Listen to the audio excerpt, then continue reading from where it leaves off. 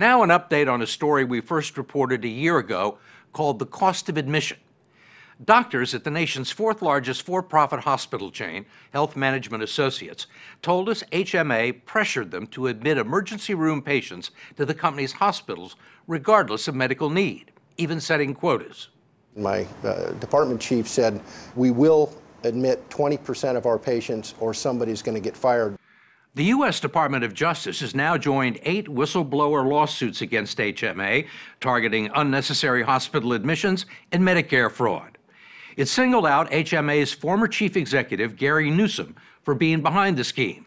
Newsom retired last summer and now runs a Mormon mission in Uruguay. I'm Steve Kroft. We'll be back next week with another edition of 60 Minutes.